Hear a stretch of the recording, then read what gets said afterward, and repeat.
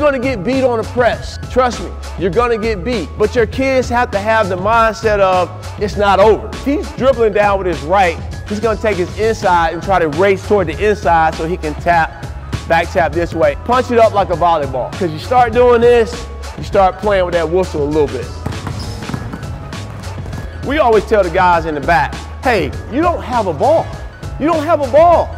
All you gotta do is just run. You gotta turn it up. You have to go.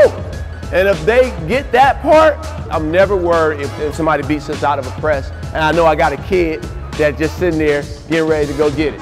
Try that volleyball, hit it up. There you go.